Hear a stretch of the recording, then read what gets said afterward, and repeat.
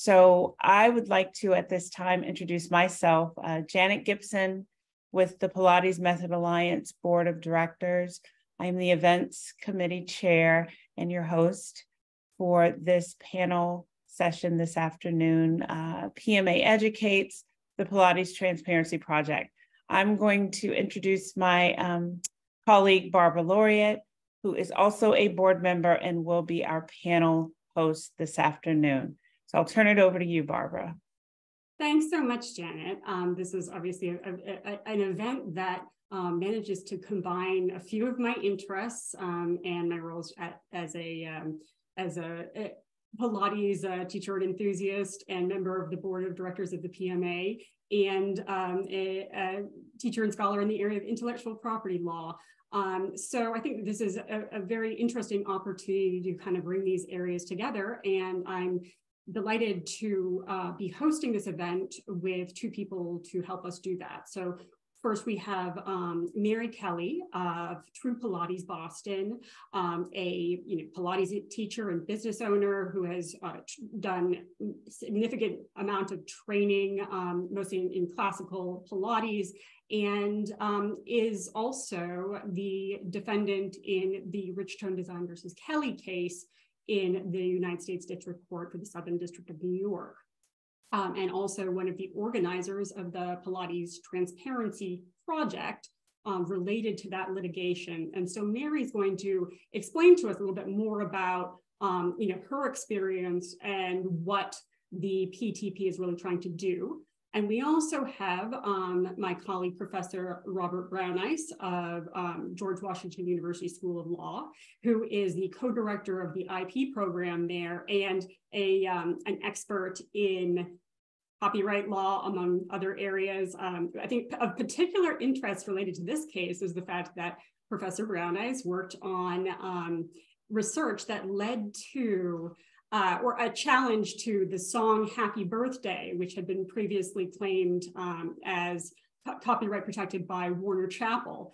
And while there was some ambiguity in terms of what actually resulted from this, but the point is that the main point is that we now can all sing Happy Birthday or film singing Happy Birthday without actually paying a royalty for that. So this is kind of similar to the issue here, where I think one of the things that what I see the PTP really trying to do is trying to preserve these archival materials and the sharing of vintage Pilates photographs in a way that doesn't put, that respects that legacy and doesn't put walls of property around it.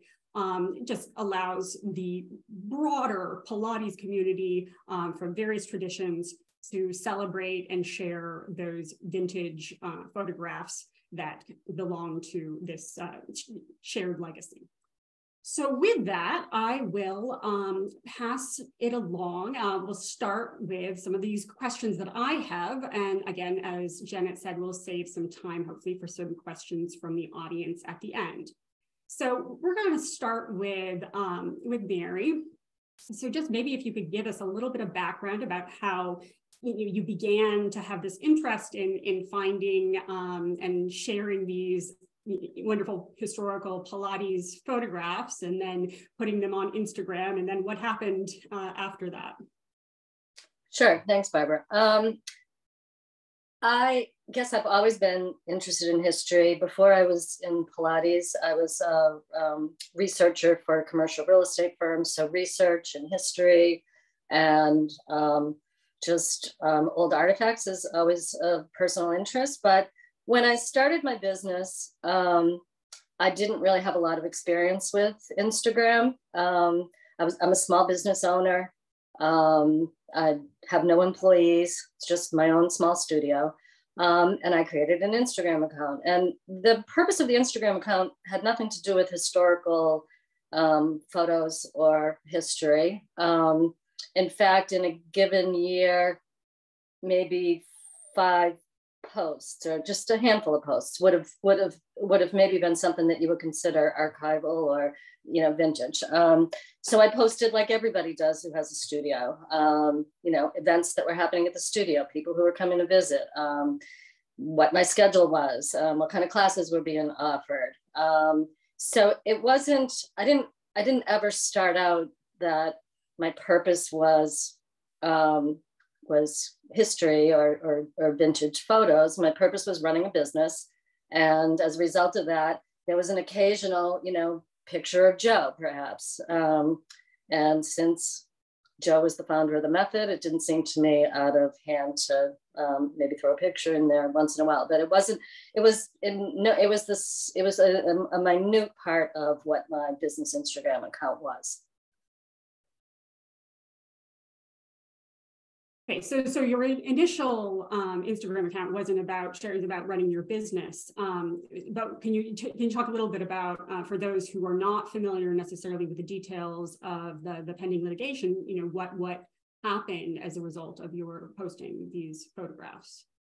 Sure. So it probably started in January I opened my business in January 2017. Made posts throughout the years. In January 2020, I made a few posts that were of Elaine Malbin. Most people are probably familiar with that. They're from the Library of Congress. I made 3 of those posts, and after I did, I seemed to get on Mr. Gallagher's radar screen. He seemed to be offended that I had posted these. He made some remarks. And then after the 3rd post that I made, what he did was he went back to the very beginning of my Instagram account, which was 2017. And from that period, January 2017 to February 2020, he reported me for copyright violation on 17 pictures. So you can see, it's a handful of pictures each year. It wasn't the gist of my entire account. At any rate, he reported those. They were taken down. I didn't do anything because, first of all, they were old, not really relevant. And also I was, I was by myself. I mean, I didn't have any idea how to even dispute it if I wanted to. So I didn't. And then I think, again, like I was on his radar. There was a while I continued to post, nothing happened. And then in the fall of 2020, right? No, 2021, sorry. He reported about 3 more. One of them was an image that was from a greeting card that Balanced Body sells. I had contacted Balanced Body. I asked them if they could use the image. They said yes. It's one of Joe and Clara in front of the Divana, which kind of looks like the spine corrector, and he has his arms folded in. I mean, pretty much people have seen it. And I think it was, I would post that maybe for Valentine's Day. Again, I wasn't, my purpose wasn't, just doing historical photos. That caused my account to be shut down because at that point I was a repeat offender. So I think I wrote a couple of letters to Instagram or tried to get in touch, and that's pretty much impossible to do. So I just opened up a new account, my second account. And every time on the second account, since I had been shut down, I was a little bit more cautious, and I cited where each of the posts came from. I had 3 posts on my second account. 2 of them I had gotten from archive, a library at University of Maine. Those were taken down. A 3rd one was a driveway mural in Sao Paulo, Brazil. And that was taken down, and then that account was shut down as well. So at that point, I realized that this just couldn't go on anymore. And also I started to find out that the same thing was happening to other teachers. So in total, Mr. Gallagher at this point has shut down at least 8 accounts of different teachers for different reasons. Some people get notices from Instagram, some don't. Some had 1 instance, some had many. I happen to have a lot. Some were shut down after just 1 post or maybe 3. So it started to feel like he was using what was a little bit of a lax process as a weapon against people who wanted to even talk about Pilates history or wanted to share these photos. So that's when I looked at it a little bit more carefully, and I realized Instagram doesn't want me to write them a letter and tell them why I didn't think the takedown was just, that they have a very specific process. And there's, I think, 4 things you need to do. You need to tell them who you are. You need to tell them the date of the post and what the post was. They don't want to know where it comes from. I had to give them an electronic signature. And then the other thing is you have to agree that you agree to be sued. And if you don't agree to be sued, you can't file a counterclaim. So I did file the counterclaim, and that initiated the way the process works. Mr. Gallagher then had 10 days. And in that 10 days, he could either initiate a lawsuit or the account would be put back up. And that's the process. He chose to sue me rather than let my account go back up. And I just, I had 1,600 followers. I wasn't a big, Instagram influencer. But apparently, I don't think that's a criteria that means much to him.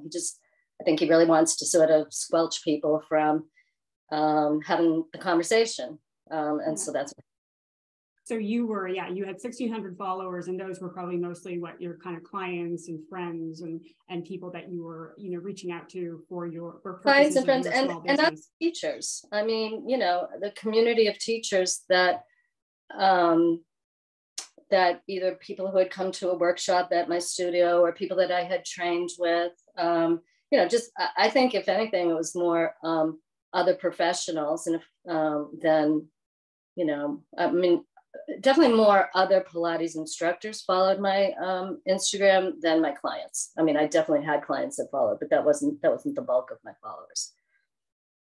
I just did it quickly. I saw Bob nodding when you were talking about the process of communicating with Instagram over this kind of DMCA takedown safe harbor process. And I was wondering, Bob, if you just say a couple of words about that and how this, Mary's description kind of computes as far as your experience and knowledge of the law in this area. Yeah, no, it's absolutely the law that somebody who believes that they own copyright in something that someone else posted without authorization can send a takedown notice. But that takedown notice is not the last word.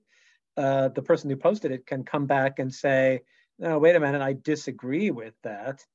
And the process is designed so that that person who's the poster does identify themselves and make them subject to lawsuit. So it's basically a way to, if there's going to be a dispute, to channel it into a court where both the parties can be heard. That's exactly what happened here. Obviously, it does put the burden on, in this case, Ridgestone Designs or Mr. Gallagher to actually file a lawsuit in federal court within those 10 days. But he did that, and that's not unusual. I mean, it's unusual in some statistical sense. Most takedown notices, the poster never responds with a counter notice, and it is not brought into court. It just ends.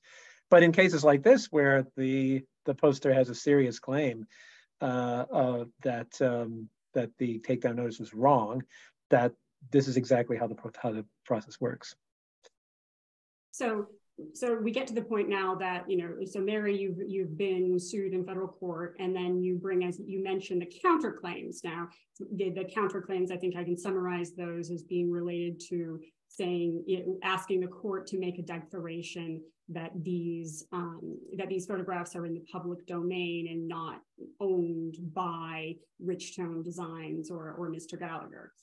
So you are the defendant in that case, and you've brought these counterclaims, but can you maybe explain how, if you were to win on those counterclaims, how this would potentially benefit the Pilates community at large, and sort of why you think it's important to fight this fight so that the broader Pilates community is able to freely, share these photographs and this archival material without worrying about being sued or having their Instagram accounts taken down? Sure. I think it's an important moment. And I think what is happening now is not dissimilar to what happened in the late 90s with the trademark lawsuit. And with the trademark lawsuit, and maybe people who are new to Pilates, new instructors, don't even realize that prior to that decision, which came out in 2000, people were not allowed to call what they were teaching Pilates.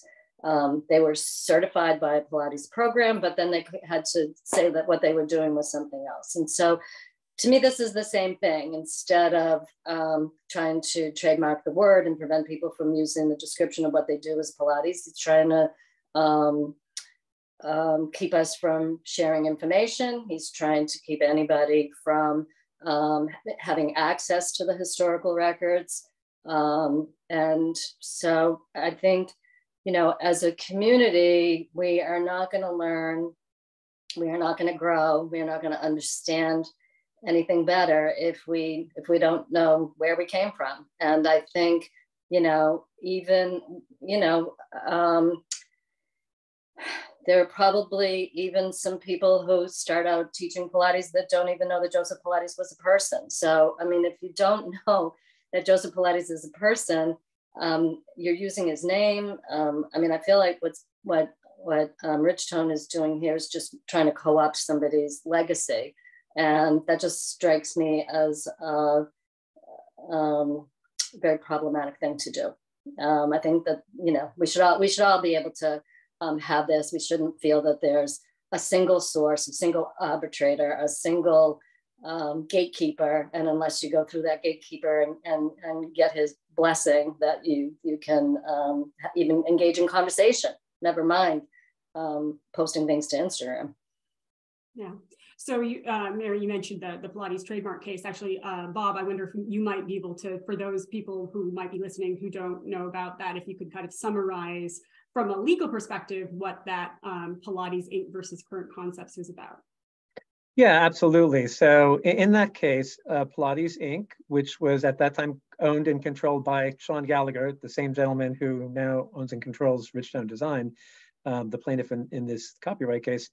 So Pilates Inc. claimed that it owned trademark rights in the word Pilates for two different things: exercise instruction services and exercise equipment.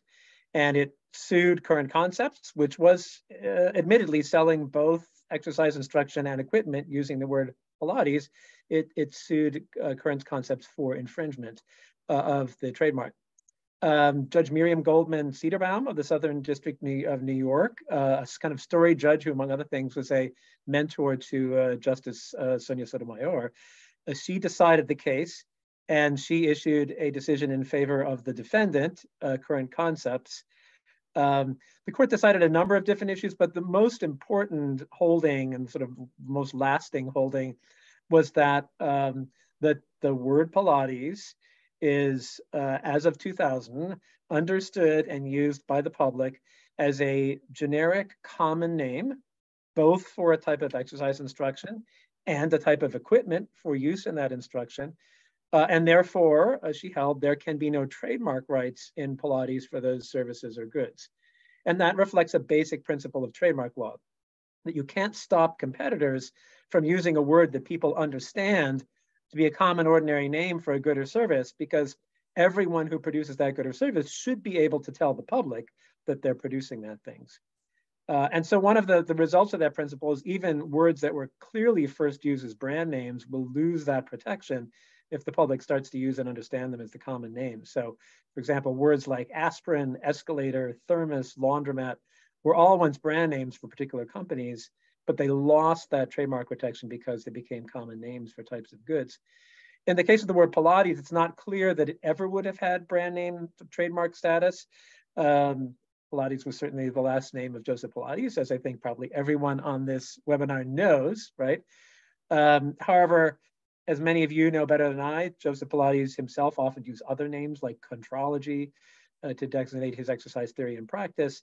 And he certainly never tried to formalize any trademark rights in his last name by registering trademark registering trademarks with the U.S. Patent and Trademark Office, for example.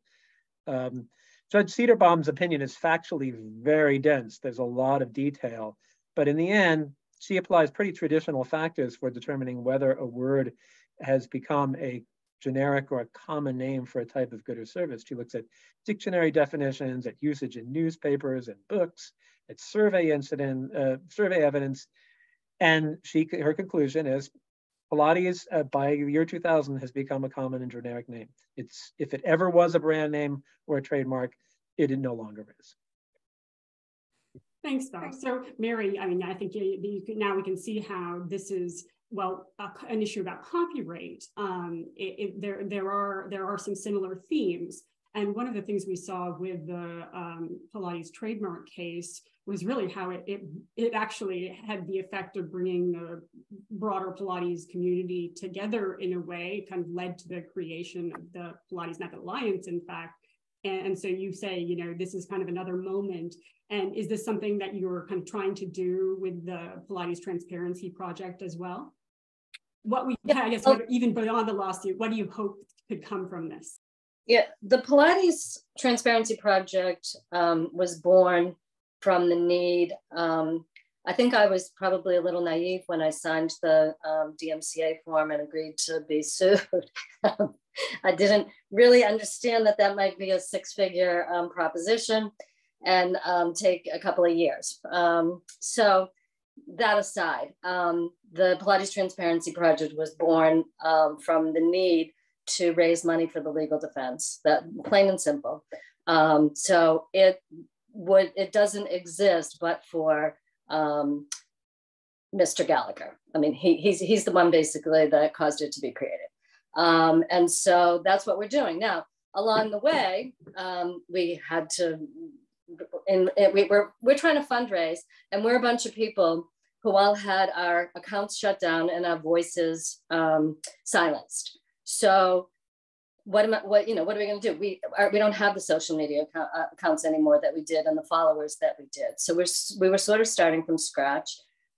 We created an Instagram account. So we were shut down from Instagram, and Instagram is now our kind of major way of getting our message out. And I think as a secondary or even tertiary benefit, we've been talking about history and why history is important. And we've been sharing historical photos, and we've certainly shared things that we have found along the way or that interest us.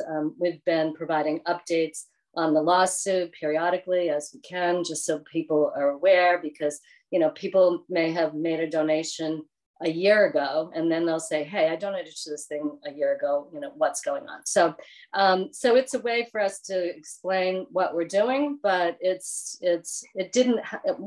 wasn't set out with any other sort of mission other than to raise funds for the defense. Thanks. So actually now I'm turning towards Richstone Designs versus Kelly. Maybe Bob, you could help explain to this audience the basis for Richstone Designs' claim of ownership and the copyright in these old photographs, and your kind of assessment of the case. Sure, absolutely. Since this is unlike Pilates versus Current Concepts, which is a decided case, this is ongoing litigation. Let me just start with a disclaimer. I'm not appearing here as an attorney for anyone. I don't represent anyone in this case, and nor do I see it as my role here to give some kind of formal legal opinion on the merits of this case. However, I can explain some very basic copyright principles, and I can explain how those principles place some heavy burdens on Richstone Design. And the first principle really is just a burden of proof that a plaintiff who's bringing a copyright infringement lawsuit has the burden of proving every element of infringement, including, most importantly here, ownership of the copyright. So if there's not sufficient evidence that the plaintiff owns copyright in the work that they're alleging is being infringed, then the plaintiff loses, right? The first substantive principle, I think, is that copyright in a work is owned initially by the author of the work. So for example, the copyright in a photograph is initially owned by the person who takes it, the person who's behind the camera and who pushes the button. So as a result, to claim that you own copyright in a work that you're suing about, you have to either claim that you are the author of that work, that you yourself took that photograph, or you have to claim that you know who that author was and you obtained copyright in that work through some chain of transfers of copyright from the author all the way to you. And apparently the only chain of transfers that Richstone Design claims is a series of transfers that starts with Joseph and Clara Pilates. I'll say something about those transfers in a moment, but for now, consider this, right? The first thing that Richstone Design has to prove is that Joseph or Clara Pilates took those photographs, or somehow they obtained copyright in the photographs from whoever did take them. That in itself, right at the beginning, I think is difficult to prove. Joseph Pilates is in many, if not most of those photographs, so he most likely didn't take them. And I'm not sure there's any evidence that Clara did either. Apparently there's a woman in one of the photographs with a camera, but that turns out not to be Clara Pilates. In addition, many of the photographs looked like they were taken in a professional studio or by a professional photographer. And there's no evidence that either Joseph or Clara Pilates were professional photographers. So that's sort of hard at the very beginning. The second substantive principle of copyright is that ownership of one copy of a work, for example, one print of a photograph, is quite separate from ownership of copyright in the work, of all the exclusive rights to make copies, to distribute them, to display them, and so forth. And my guess is that everyone here has some intuitive understanding of this, because I bet that every one of you owns a copy of some book that has photographs in it. I happen to own a copy of this book called Street Photography Now, which means that I own copies of each of the photographs in it. Does that mean that I own copyright in the photographs? If I owned copyright in those photographs, that would mean that I own the exclusive rights to reproduce, distribute, adapt, and display the photographs. And anyone who wanted to do any of those things would have to get permission from me. And of course, you'd say, no, I just owned a copy of that book. I don't own copyright in the book. So back to Joseph and Clara Pilates, it seems quite possible and even likely that they owned copies of the photographs in question. There apparently were some boxes of photographs in the studio at 939 8th Avenue. And ownership of those physical copies may well have been in Joseph and Clara Pilates, and then they passed to the 939 Studio Corporation, et cetera, and maybe even to Ridgestone Design and Sean Gallagher. However, that in no way means that the copyright in the photographs was transferred from we don't know whom, because we don't know who the photographer was. And so that's a completely separate question, right? The fact that Ridgestone Design happens to have possession of copies of those photographs, completely separate from the question of whether somehow it managed to obtain the copyright.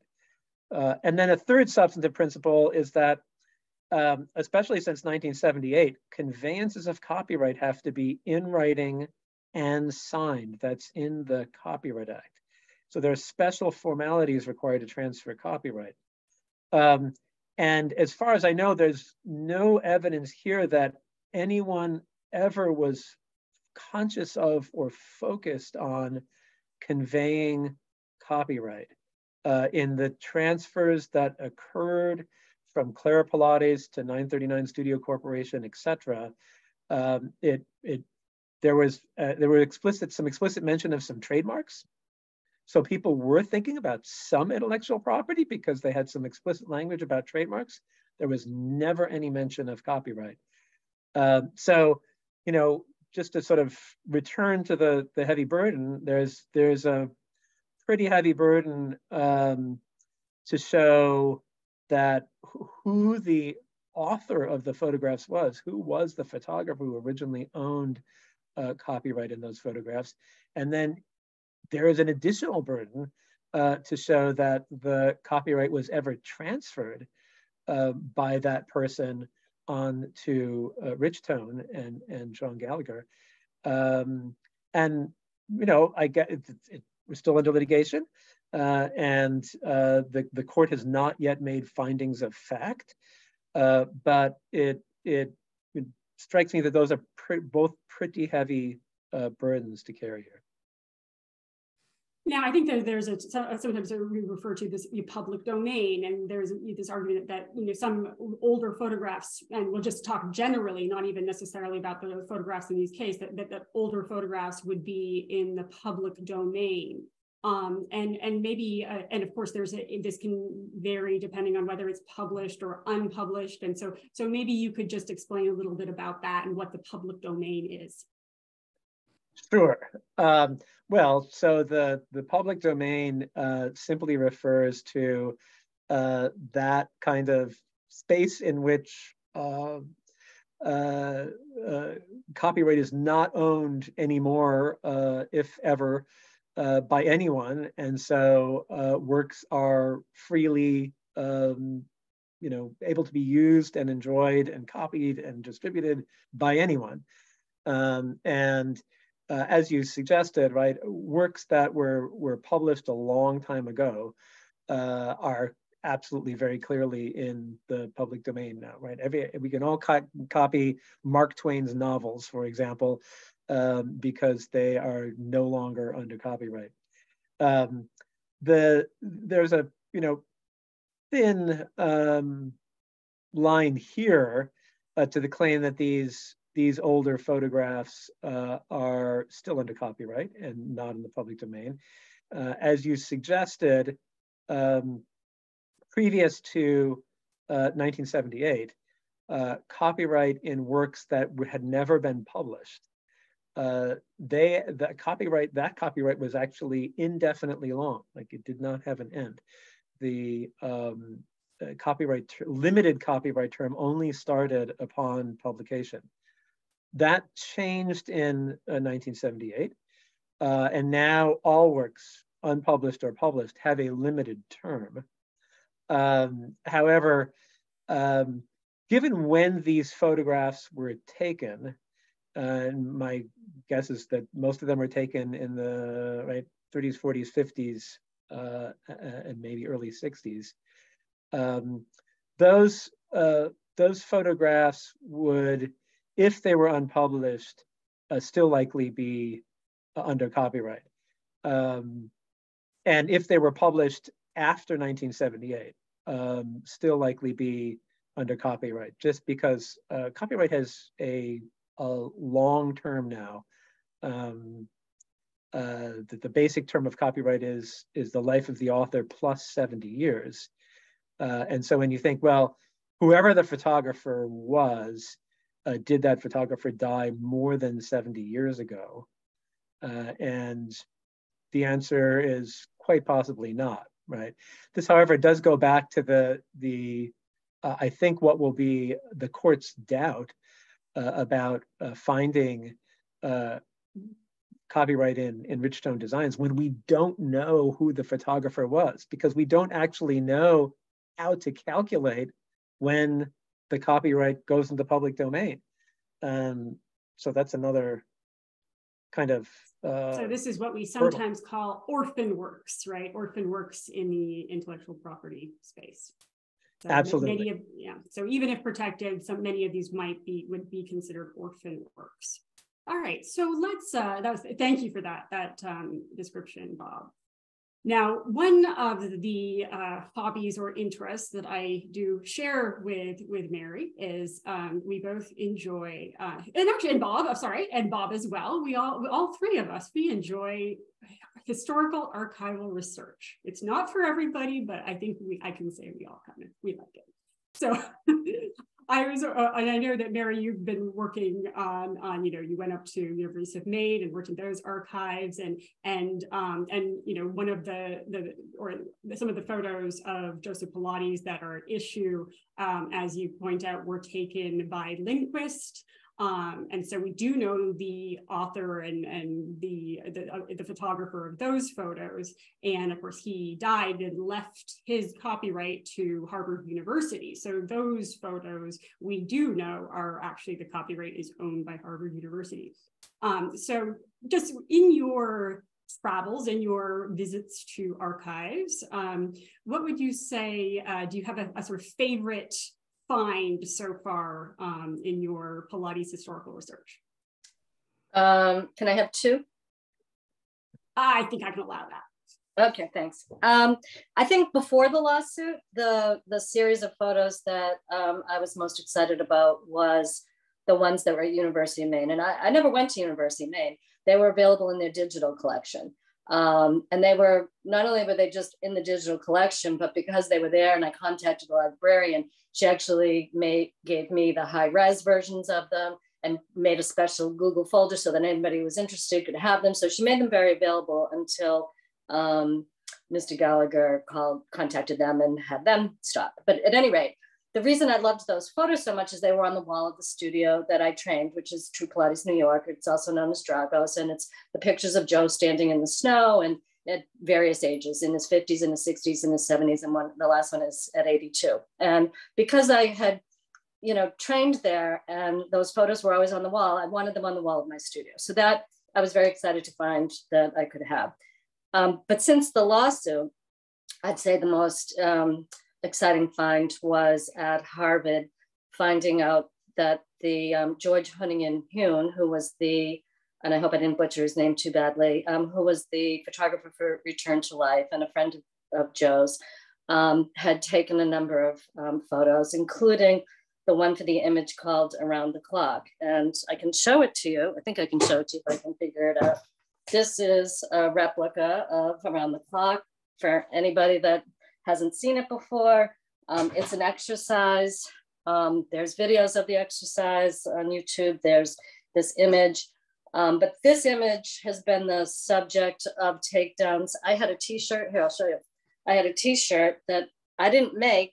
Somebody who was licensed by Mr. Gallagher made it and gave it to me as a gift. This was one of my takedowns because I had a photograph of the t-shirt. Okay, that was one.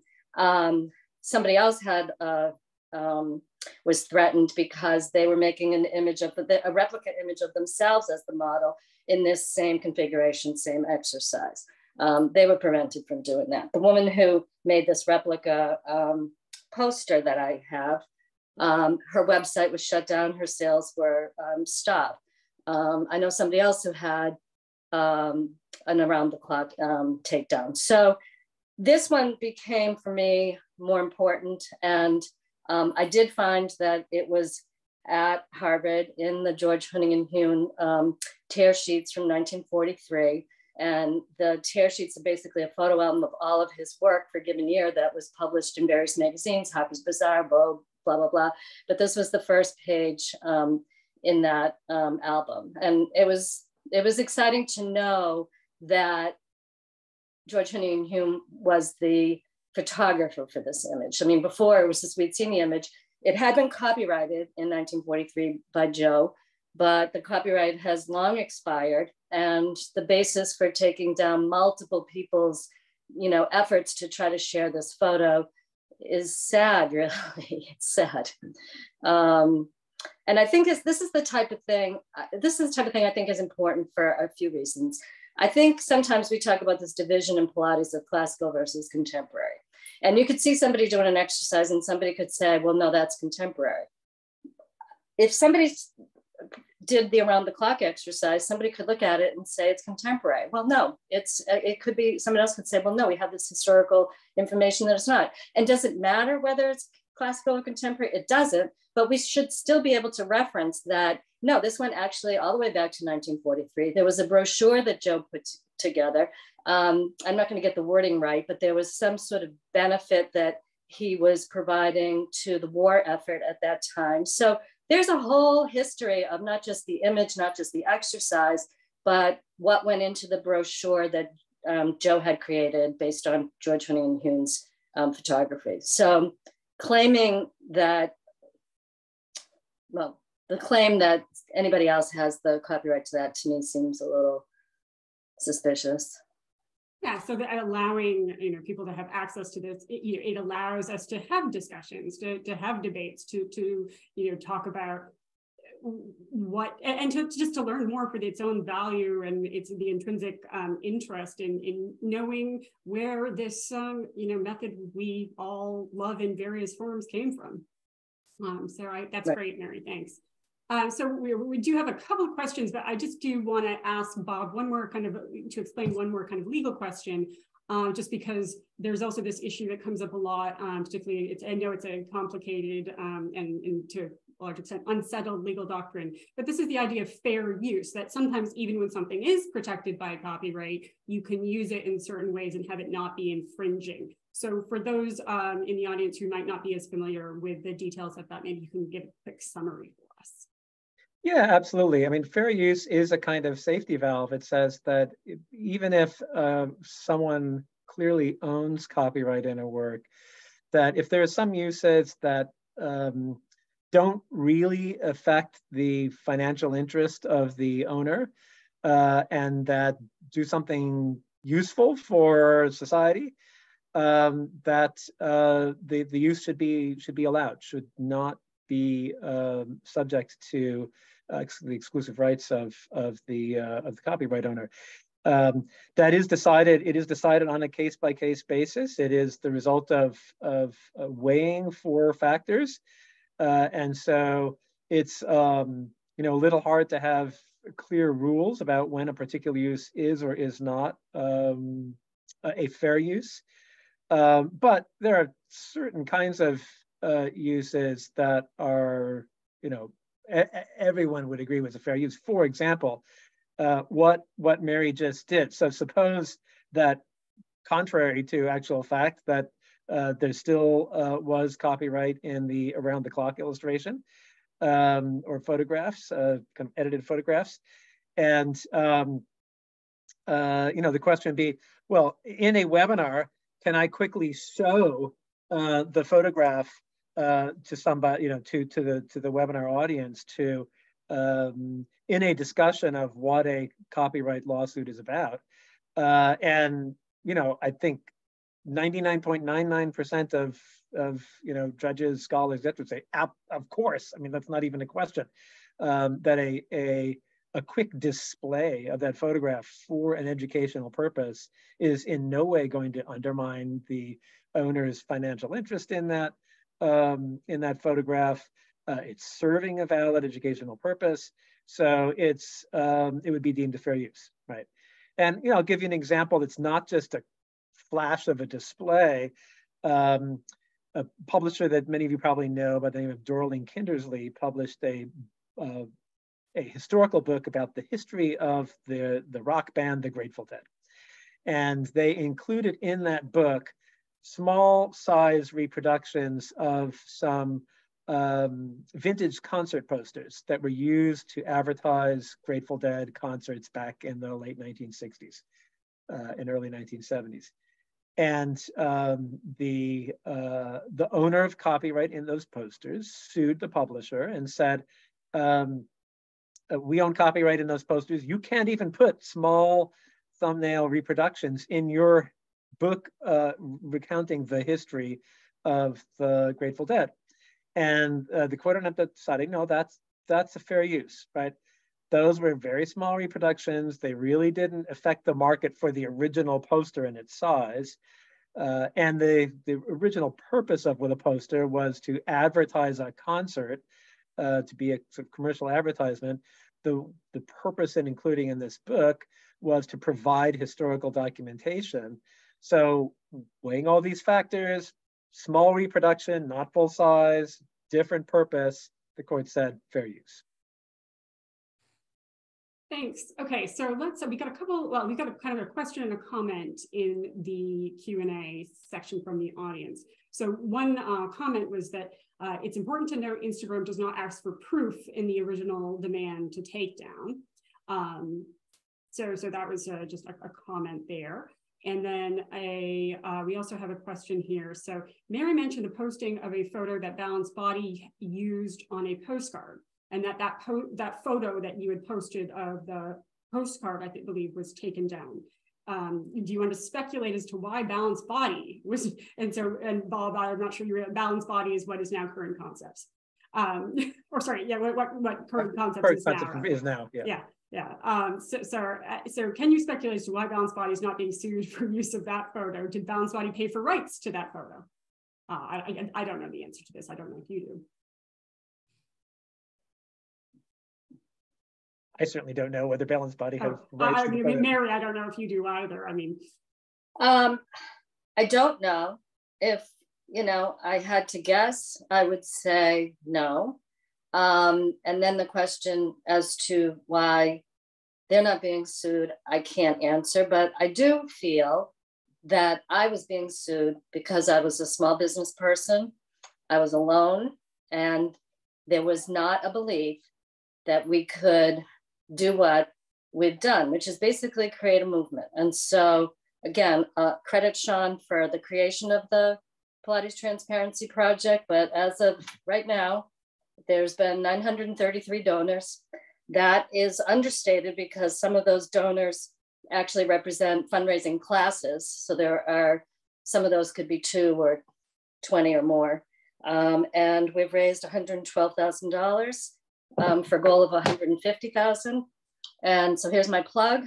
Um, we need people to keep donating, and we need to keep this happening. But I mean, I think it's a serious answer to your question as to why I got sued and why Balanced Body didn't. I mean, I think most people could put 2 and 2 together there.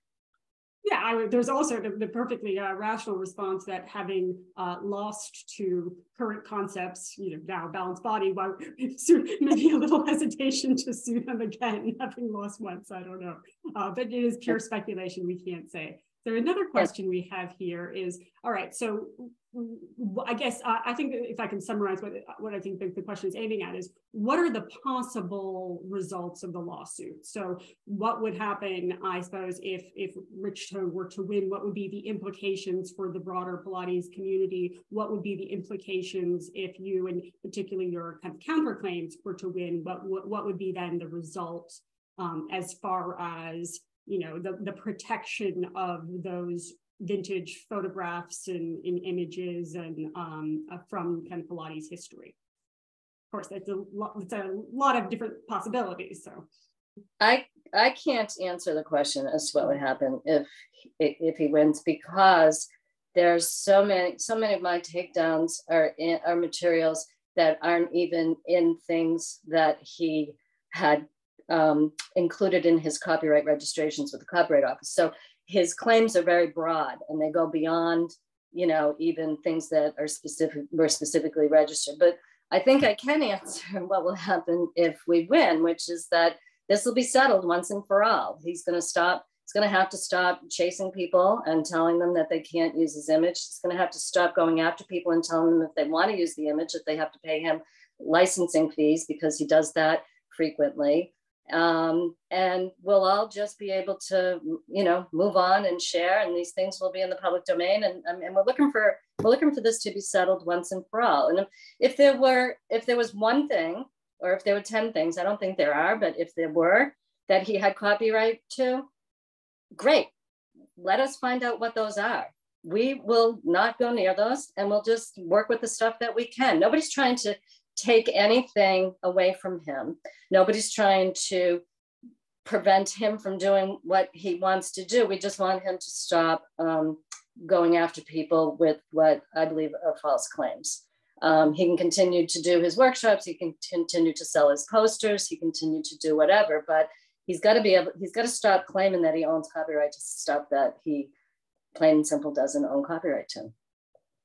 So I think it kind of lays out too why the Pilates Method Alliance decided that this was an important kind of cause to support, because even though it is you are the name, Mary, you are the defendant on this lawsuit, the implications one way or the other, the possible results one way or the other could have this far broader impact on the Pilates community as a whole, and so we think it shouldn't have to all rest on your shoulders to represent this broader Pilates community. So no, but you reminded me of something else, which it isn't this discrete collection of photos that I had taken down, or even a discrete collection of photos that Mr. Gallagher might be claiming copyright to. There are many people who have private collections, and those people are afraid to do anything with their collections, because they're afraid of the repercussions, or there's a cloud hanging over all of us.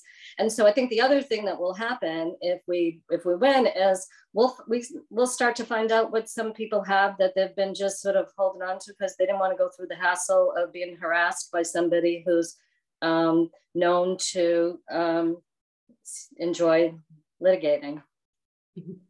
So that actually just raised me a smaller technical question that I just think would be useful for Bob to touch on, is that, you can have a whole bunch of old photographs and you can put them together in a book, if particularly they're public domain, you put them together in a book, you include some explanation, some additional material, table of contents, and you might be able to get a copyright in a compilation of those photographs that you didn't take as a photographer. So can you explain how far would copyright in a compilation extend versus copyright in photographs themselves? Sure. So I think, as you mentioned, a compilation copyright is based on a selection and possibly an arrangement of materials.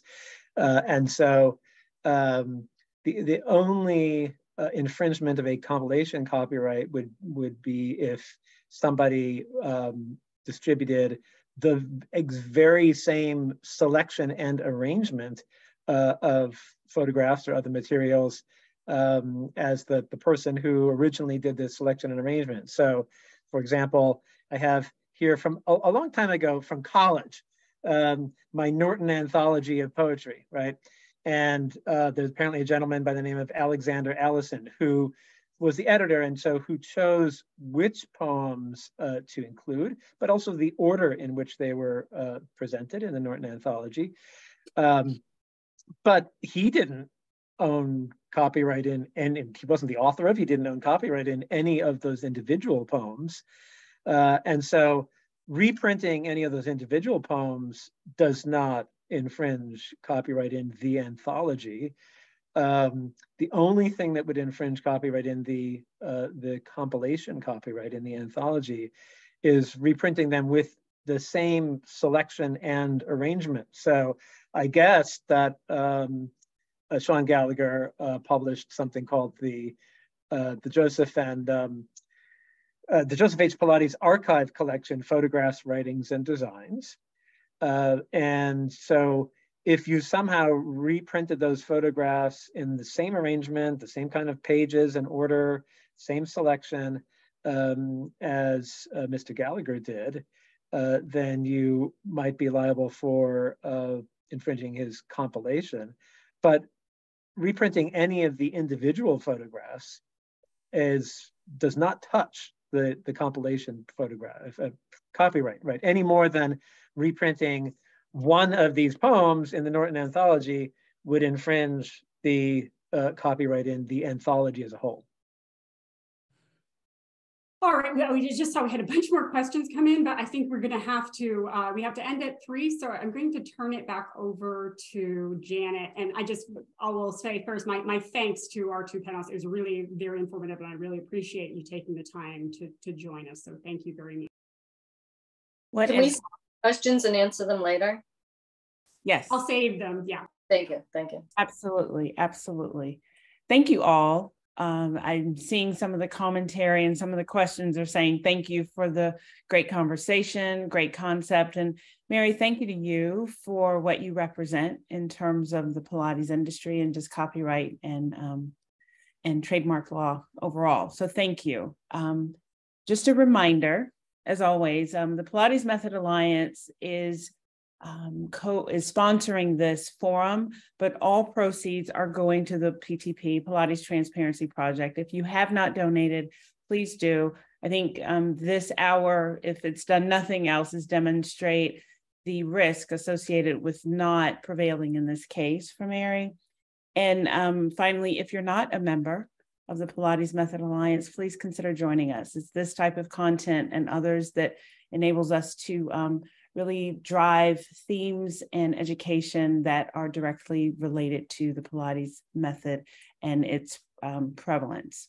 So thank you. Have a wonderful afternoon, and we'll see you soon. Bye. Thank you. Bye.